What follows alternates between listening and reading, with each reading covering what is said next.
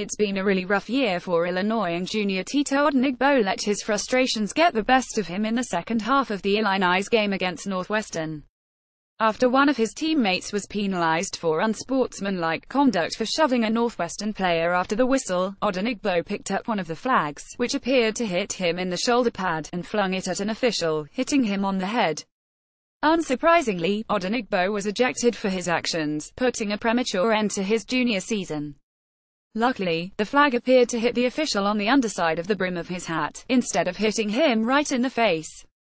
Illinois lost the game 427 to finish the season, the program's second under Lovie Smith, with a 210 record.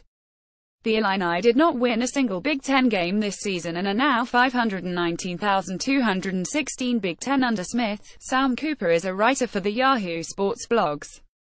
Have a tip? Email him or follow him on Twitter. Follow @SamCooper.